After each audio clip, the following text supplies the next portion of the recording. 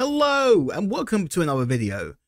In today's video, I actually want to do something completely different. It's not about coins, but I want to show you some of the settings I use for my microphone, because I got into a conversation recently with someone about this and how they were saying you need to spend at least £300 on a microphone to make it sound good.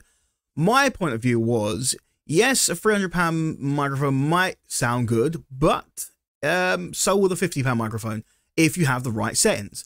So what I'm going to do here, these are some of the settings I'm using at the moment with this microphone, and I'm going to turn them off, and we're going to show you what they sound like. That's the plan anyway. So let's just jump straight into it. I'm going to turn them off, and we're going to go from there.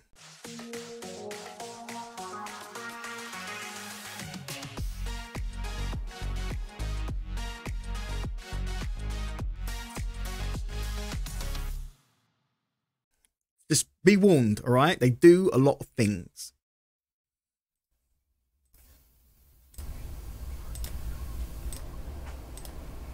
Okay, so they're all off. I can't hear this back, but I can see the levels on this microphone.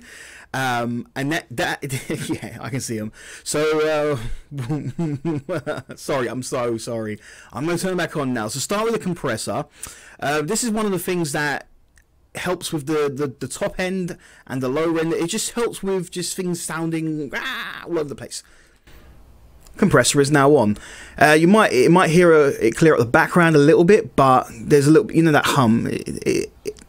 We'll get to that, but it's definitely helped with just the wide range of sounds.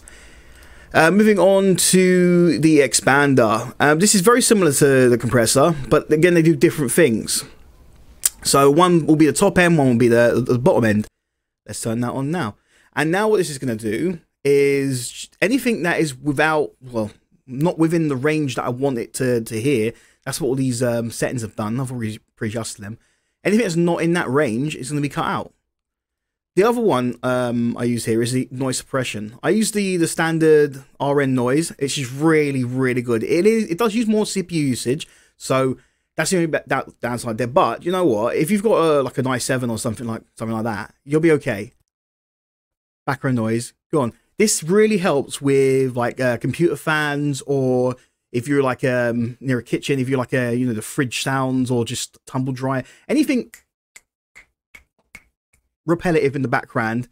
It tries to cut out as much as you can. Obviously, when you're talking at the same time of making noise, it might get a little bit of that in. But if you're not talking, it tends to cut that kind of thing out. Then we've got the gain. This is just a little thing to do with the sound levels again. It is not a massive difference. I don't think it makes the world of difference, but we're going to put it on anyway, because I think it makes a difference. One of the most recent plugins I've got is this Marvel GEQ. But let's turn it on and see the difference it makes. Now it's on.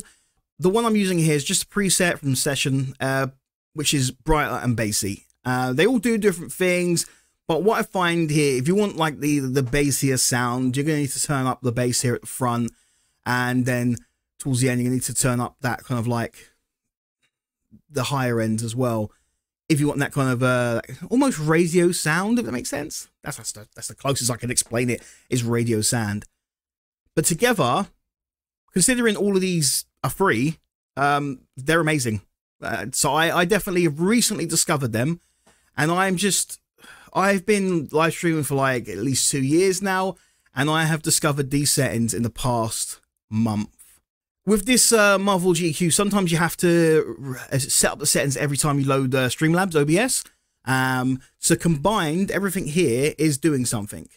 Everything here is doing something. I'm also going to turn on the limiter as well. So now all the settings are on. I'm not turning on reverb. Reverb's for something else.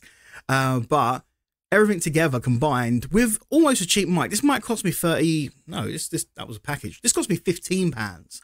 The arm and everything and all the attachments cost about 30. And this is just a standard like phantom powered mic, an XLR, and this plugs in. Don't touch the mic when you're recording. This plugs into a audio mixer that goes into the PC by USB. And because of that, you know, most of the work can be done by the PC. The USB ones tend to plug in directly to the computer, and they're done on board, or they're again done by the PC.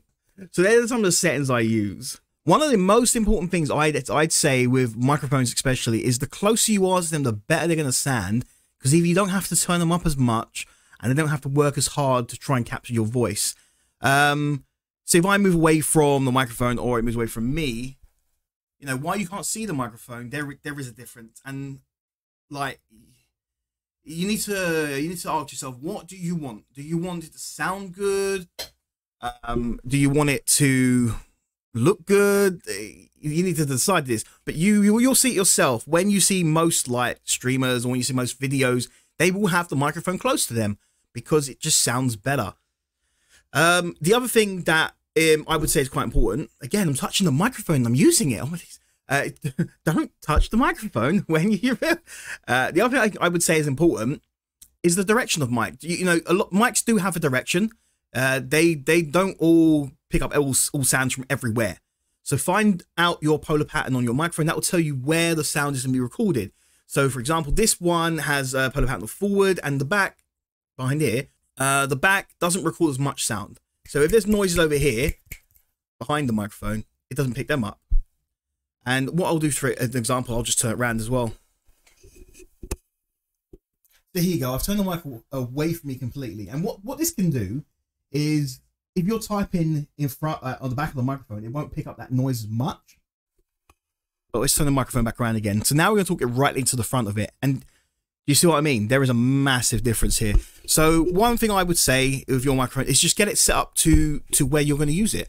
So at the moment this is here, but I adjust this quite often. So sometimes you might see me pull it to the side here. It depends what I'm doing, because if I'm doing like coins and I need to get my hands and there's a camera above me here, then I'm not going to have the microphone right here. It just needs to be slightly off to the side.